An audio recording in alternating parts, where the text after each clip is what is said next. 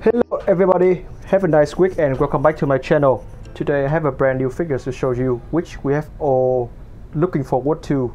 And today I have the Transformer movie Masterpiece number 11, Ratchet, follow after MPM 10 Starscream. And this is a really good looking figures, let me tell you that first. And I've been waiting for this guy for quite a while to complete my 07 Transformer Autobot teams, so now I can fully replicate that alley scenes, and that is really good. And now let's get to the vehicle mode itself first. And here we have Ratchet in his ambulance fire and rescue, search and rescue vehicle, and this is based after a Hummer V2, I think, converted into an ambulance. And as you can see from this detail over here, this is split into, this will be the driving section and this will be the ambulance section, so people will line here. And speaking of which, the paint job here is a lot different. Here we have a really 07 movie accurate. This is a green neon mixed with some yellow on it, and as you can see here, this is really nice in coloring compared to the Studio Series version. I'm gonna bring in the Studio Series later for you to see, but for now let's just have some views over this. Of course, you still have this pulse symbol, and this is a really smart way to include this, because I didn't know before, but a lot of people tell me in my Earthrise Ratchet review is that they cannot include the red cross because of copyright. So I think the adding pulse here is a really nice add-on to it, compared you don't have to add on a red cross for you to know this is an ambulance. And you got this lines over here, a pulse, you got the line search and rescue over here. And if you zoom in a little bit, I'm going to try to get that for you. You get that some decals which said fire department, which is really nice. You got all this rubbery thing over here as details, and they are made from rubber and painted, which is really nice. You got a small Autobot logos over here, and I'll try to capture that for you. There we go. And this is painted because this is made from a clear piece of plastic, so this section is got painted. There's a lot of paint going on here, and I'm really impressed by that. You got the front section, which is made from hard rubbery material. You got the clear, this is the light, made from a clear red piece of plastic. One thing I want to notice is that if you look on this side here, these are all the tools for search and rescue. Like you have a shovel here, a hammer over here, a paddler, this is an axe, and some tools which I don't know. And you flip it over the back and you still have more search and rescue for department. And this is the door actually here, so compare this size, this is a little bit small I think for a door. I know it doesn't small because this is the section for transformation, so this is the size of the door. And in my opinion, this is a really nice fitting scale to him. And what can I say more? It is that this will be the best vehicle mode of the Autobots from the MPM line.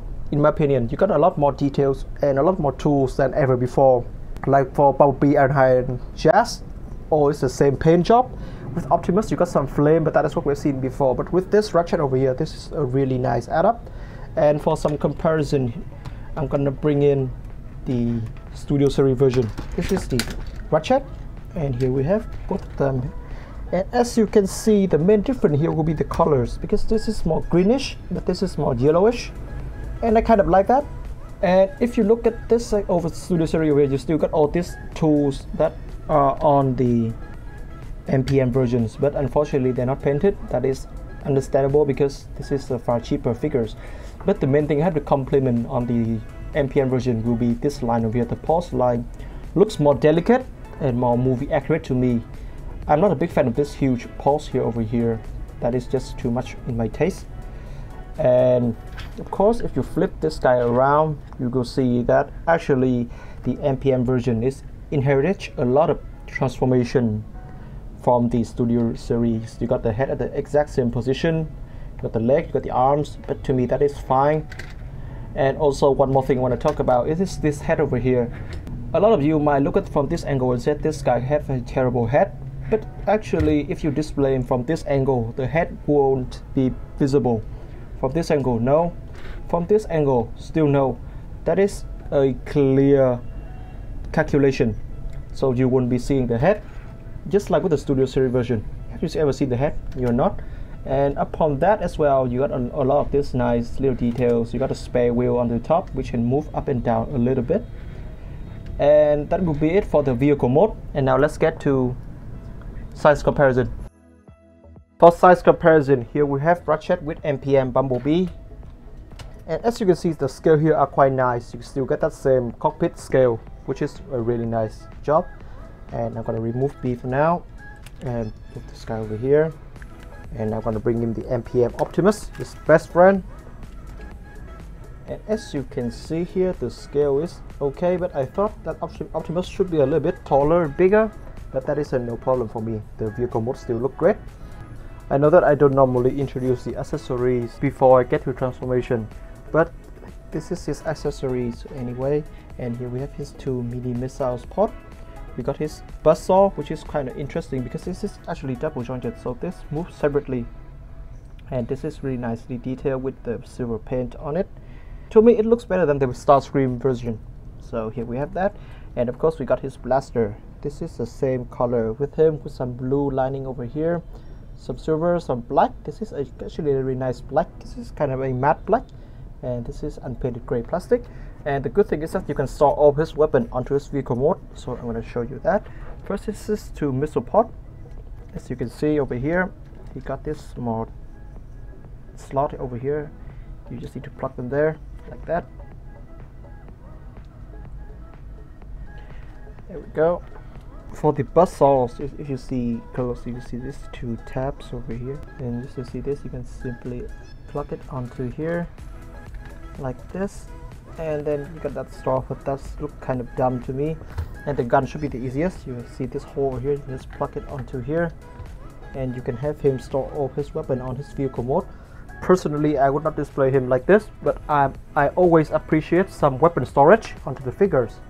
And now let's get to transformation. To begin with transformation, first flip this guy around, and then you're gonna open this section over here, open out and bring it forward. Do the same thing over here. Then you want to collapse this onto the wheel.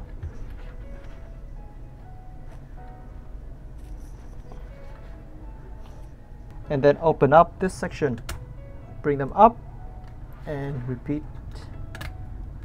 This guy is the same. At this point, you want to flip this around like this. And you actually can start removing this whole panel out. Just like this. This is double jointed, so don't be worried. Repeat the same thing again on this side. Then flip this forward. And you can flip this whole section in. And that will, if you notice, there will be this tab over here that go into this slots over here. So just like this. After that, you want to remove this slightly forward. This will bring the door out. Just like this. Now you want to bring this whole section up, remove this down, and then split this section out.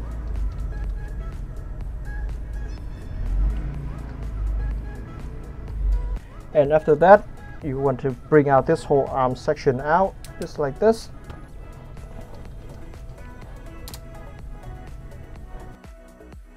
Remove this whole section up like this. Then you can start bringing this leg section out, split them out, and you can start seeing the robot body now. Stand the figure up and then push it in like this. You can start closing this panel in. This is quite tough, so do be careful when transforming it. Like that. Flip up this section over here and repeat the whole thing over again. So push in, flip in, bring up. This is double jointed. Flip out this heel section over here. They're quite tough as well. Okay, like that. And you can start rotating this section like so to form the leg section of him. You can bring this up, flip this section down like this. It's kind of hard to hold him. And bring in the windshield. At this point, you can start rotating this section over here like this, and also we can start rotating this as well. here we have Ratchet standing up like this, and you can start seeing the whole figures. Now I'm gonna raise the camera up so you get a better look of him. Okay. At this point here, you see this tab over here, and there will be a slot. I'm gonna bring up here. Here we go. All you want to do now is connect it like this. This is quite hard. This is kind of like the same on the same set. This piece fall off, but I'll leave that to later on to fix it. It's easy. Now I want to connect them together, and there we go. And now you can bring this like this and just fold it in. This will form the skirting armor for him. So just push it in like this. We got that skirt armor. For the upper body section, first I want to move this piece up into here, like this, and it doesn't stick in or anything. It just stays like this, which is kind of odd. And then rotate the arms, and you can start bringing the arm down. And don't worry about this piece not moving, because that is supposed like actually happens in the movie, so don't be too worried. Bring this glass down, door, and just turn it like this, and you have his arm completed. Now repeat the same procedure.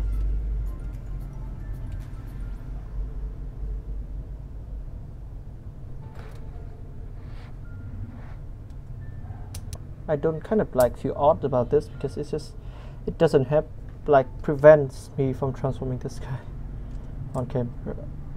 Now you can assembling these wheels by just bring it out and fold it in. There's a tab, and just tap it on hit this section over here. That is quite simple, and you can start rotating his head out. So he got this whole necking section out just like that.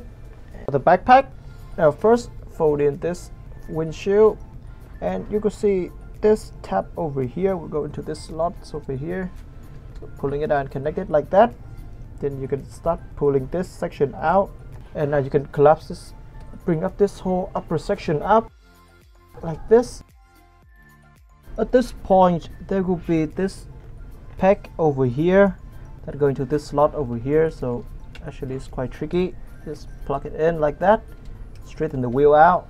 For this section here, you would want to bring up this whole nest or like protection gear up to the top, and after you see this down, you pull it down. You can start putting this two section of this bars inwards, just like with ironhide.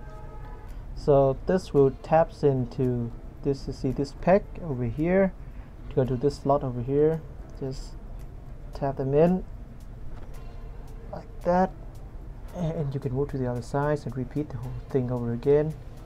So to tap it in, just adjust it a little bit, it would be easier.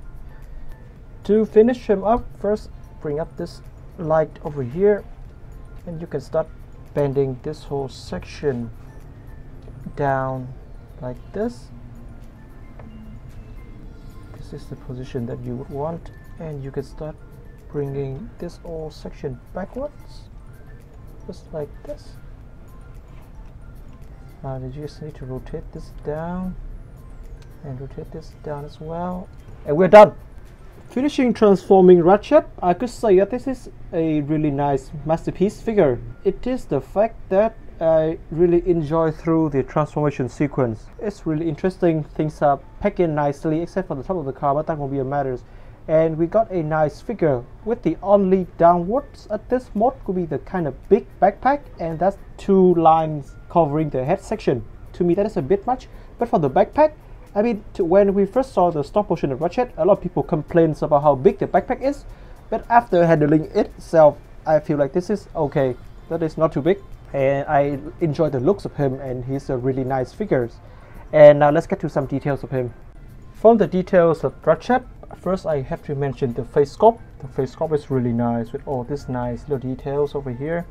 And I'm gonna reduce the light a little bit so you can see the color, because this color catch the light really nice. So this is actually painted, so they are really nice. You got a silver nose and some of that Ratchet color on top, and of course you still got his blue eyes.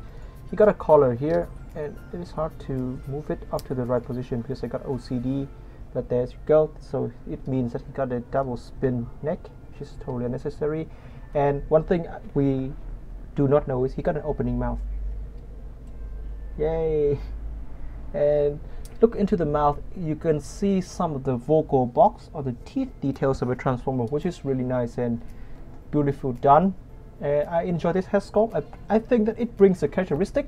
One thing I would wish for is that if they give him this section a little bit of darker color, that would be more movie accurate, but I guess you can do that all by yourself. And we're done with that. I'm up to the chest. Like I mentioned in the transformation, you have to plug this section up on here, but right after you transform, it falls off. So I would not see the necessary of it, so I just have to leave it dangling like this. And of course, you still got this beautiful highlight from the vehicle mode, and to me that is really nicely done. Moving down to the arms a little bit, and I must say this is the best arm I have got from a long time ago, because it's just captured the right angle, Ratchet arms, and with all these details. I wish there's some more paint on the hands that could make the arms popped out really nicely, but after all that, you still got this rubbery piece over here. So many people will see this as a rubber and complain, but to me that is a perfectly fine thing, because this is a section where you're gonna plug his weapons in, and to be honest, if you have a piece of plastic at this size, it would really be easy to crack, and you don't want that to happen. And talking about the feet over the leg section over here, you got this wheel section which is movie accurate, and then you got this section, this and this here. Die-cast metal. Actually, I'm gonna show you. If you flip this around, you will see that this whole section front here are die-cast piece, and they painted on it. So the result is a really smooth paint, and I really enjoy that paint. And the reason for that is that if you're gonna have die-cast metal on the leg, it will keep the figure standing better, so it will be more solid. And of course, the problem with that could be the edging of the joint, because they're gonna have to hold a heavier amount, but don't worry about that because this is a really nice joint, but I'm gonna skip through that for now. So the overall leg is not much of a difference, still the same color scheme. And to be honest, with Ratchet, I'm kind of disappointed. As for the robot mode, he lacks some coloring. As for the vehicle mode, like I said, he is one of the best vehicle mode ever because of the details and highlight and decals. But for the robot mode, it's a little bit lacking. But to me that is fine, because I'm not going to display him alone, so he's going to be with all his Autobot, and I think that's just going to be beautiful. So as for the weapons, I had mentioned earlier in the vehicle mode, so I want to just show you how to connect them onto the robot mode. So this is pretty interesting. So you lift his arm up like this, and then fold his arm back in, and this is going to see the tab over here. Just going to tap that in just like that, and then you got him holding the gun. And to me this is a perfect capture, because if you notice in the movie, his gun will always be at a slightly downwards angle, and they captured this detail perfectly, and I really enjoy that. As for the other weapon, I'm gonna bring it in. So this is the missile tube, and just you simply can plug them onto here, just like that. So he can have firing some missiles. Oh, this is kind of stiff. So here we have Ratchet having some missiles, but I think that he only used this weapon in the 07 movie, I think. So if they're gonna release this guy again in the Dark of the Moon color, I think they will swap this out for some medical equipment. That would be better, but that is not why we're here. So I'm just gonna remove this missile for now. Now I'm gonna bring in this perfectly new and good looking buzzsaws. So just tap it in, just like this, the same way you tap in with the gun. I think this is quite hard, because there we go. And now he can have him slicing, dicing some Decepticons. And to me, the weapon looks really nice. Accessories are splendid. I enjoy having this display with him. I don't feel the bad, like, you know, having this. I feel great about these accessories. And now let's get to articulation. Articulation, well, let's begin with the head. So he can look up and down a little bit. He can do a 360 spin, but that will take the whole neck section with him as well. That is mostly for the transformation. Like I said, the special of this guy, he got an opening mouth, just like that. His arm can move out like this. And this is a Ratchet joint, so this, don't worry, you can do a full rotation over here. Oh. And this piece I've made from ball joint, connected by ball joint, so sometimes this fell off. Just don't be worried too much. I'm gonna plug it in. He got a bicep swivel, this, and a Ratchet 90-degree bend of the elbow, and his hand have a rotation over here, and he got some movement with the finger as well. That is quite interesting. So you got one joint over here and one set of joint over here. So yeah, that is quite nice to see. He got a waist swivel, but that is kind of blocked because of all this is beneath him. This is the kick to the front. This is the kick to the back, kind of limited, but that is still a decent kick. You got a beautiful split, and you got a bend. This is the bend of the knee. So this is actually double jointed, so that is pretty nice. And when you bend the knee of him, this section pull down. I'm gonna do it again. So when you bend the knee, this section pull down. So that is really nice to see. You got a thigh swivel. This is for transformation. You've seen it already. You got some movement at the feet, and you got a pivot, a slightly pivot. So here we have the comparison between the Studio Series version and the Masterpiece version. And to be honest, from the body build, I think the movie Masterpiece is better than the Studio Series version. The reason for that would be the Studio Series version is kind of thin and slim, too slim for my taste. But with the Masterpiece movie, we got a much more bulkier build. And that is all I want to say, because we all know that the Studio Series is supposed to be the cheap version of the figures. And now let's bring in our 07 team together. And ladies and gentlemen, here we have the full Transformer 07 Autobot team. I'm really happy to took this shot because I was really hoping for this, and I'm proud to be one of the first guys on YouTube that actually have Ratchet, and he's a really nice figure. And this is beyond saying, you know, I was expecting for this. I know that like Ironhide and Bumblebee is somewhat of a letdown, but I'm okay with that because now looking at all of them together, I'm so happy. This is my inner child waking up again to see that scene on the alley when they first riding up and talk to Sam.